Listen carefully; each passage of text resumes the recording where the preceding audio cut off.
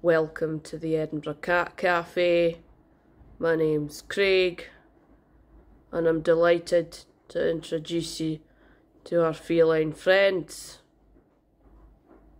We have a dozen cats here at the Cat Cafe, and here's a quick guide to telling them apart.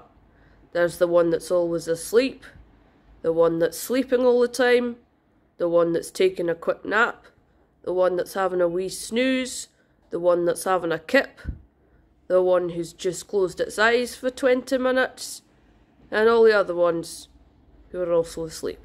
Our cats are very friendly, by which I mean they will briefly allow you to touch them. If you love being rejected and ignored, and of course you do, you're a cat person, you're in the right place. And of course we do serve a full range of food and beverages. If you're the sort of person who longs to know what it's like to eat and drink surrounded by cats, their hair and their mess, but your landlord won't let you have one.